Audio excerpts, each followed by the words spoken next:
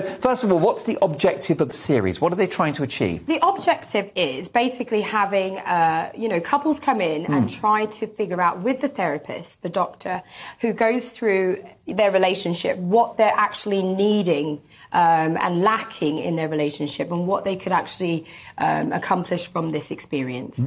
So they come in, they have an opportunity to meet all the singles like myself, and they decide to go on a date if they want to go on a date, if I want to go on a date. This is very important. I need to express. We also have a choice. A lot of people on Twitter are like, Precious, it seems like everybody keeps picking you, but do you have a choice? I'm like, yes, if I'm not physically attracted, I'm going to say, no, guys, on to the next person. But is it couples and married people or people in relationships that go on the show, or is it singles? No. So we have singles who are there to obviously date the couples. Fine. And those couples can be either married or in long-term relationships. I see. Yeah. But is the idea that you're going to help a relationship that's in trouble by bringing another person into it? Well, this is the thing. What I've learned and took away from the experience, and I don't want to spoil it, obviously, for the viewers who are watching the rest of the episode. Of course, and you can catch up on the Channel 4. Of course, on all 4. But what I took away from is just everybody needs to be on board. That's it.